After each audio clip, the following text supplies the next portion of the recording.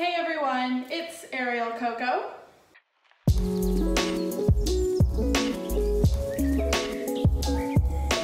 Today's tutorial is on a beautiful pose called Manta.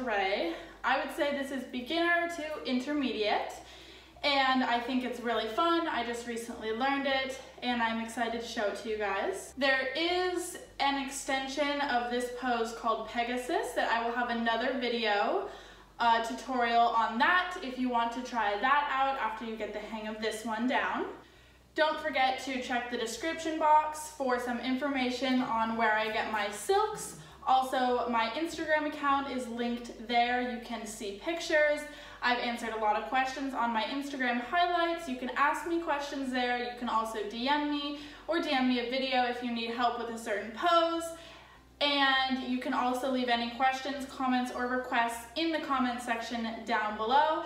And don't forget to subscribe to stay up to date with more videos, and let's get started. One thing to notice is that I do have my silk hanging lower for this pose because you do need more length than I would have if I had my silk where I normally do, because my ceiling is pretty short.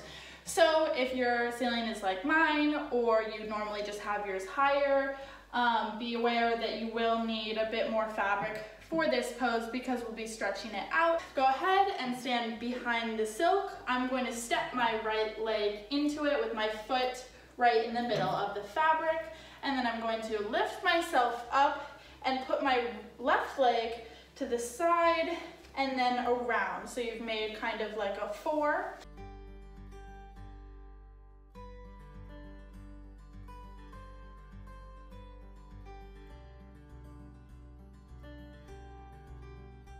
And then I'm going to hook my toes around this part of the silk, and I'm going to keep my toes to the back and my heel forward so that the silk sits on the front part of my foot when I go to press back.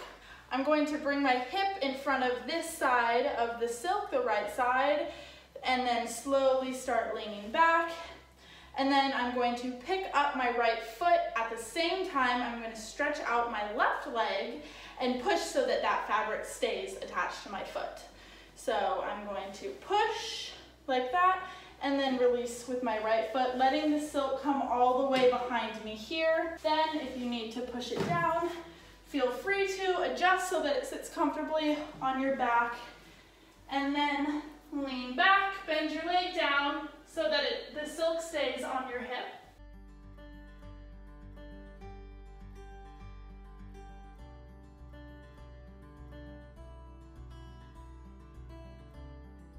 When you're done, lift up, bring your foot back down. I put my right foot here and untangle my left foot.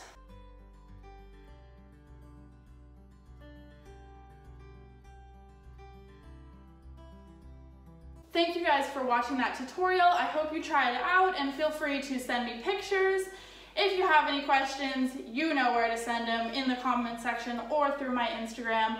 And I hope that you guys will check out the Pegasus tutorial because it follows very smoothly after this Manta position. Don't forget to give this video a thumbs up if you enjoyed it and you want to see more tutorials like this. And I will see you guys in my next video. Bye!